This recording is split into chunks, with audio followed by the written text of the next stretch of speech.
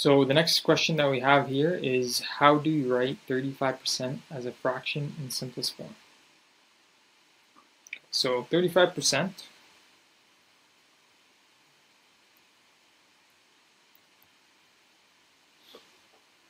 is the value that we're trying to write into a fraction. So we need to write it as a fraction, and we also need to simplify it down where there's no way to factor it. So here we know right away 35%, an easy way to represent it in fraction form is just 35 over 100. So for any percentage, you can just write that value on top and put 100 on the bottom, in the denominator. So we'll write that down over here again. The first thing we want to do is think about what are factors of 35 and then what are factors of 100. So factors of 35 would be 1, 7, 5, 35. We know 7 times 5 will give us 35, so 7 and 5 are factors.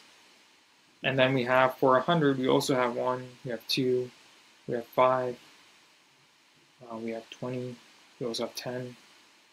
So we can keep going, but right away we see that we have 5 in both 35 and 100, so they're both divisible by 5. So we can start off with that.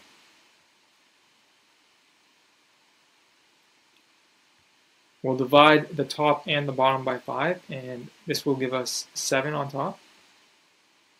So 35 divided by 5 is equals to 7, and then 100 divided by 5 is 20. So we'll look at this fraction again. We'll think about, okay, 7, what are factors of 7? So 7 is just a prime number, so 1 and 7. And then 20 as factors 1, 4, 5, and 20. So also 2 and 10. But none of those match 7, so we know this is the simplest form here.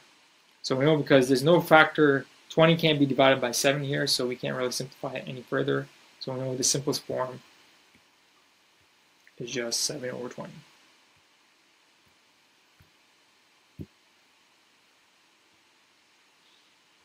Okay, so they follow a similar,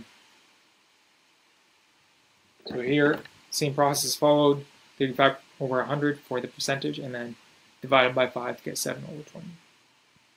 Here they show another example, so what is 10% as a fraction? So 10 over 100, we divide both top and bottom by 10, and we'll get 1 over 10.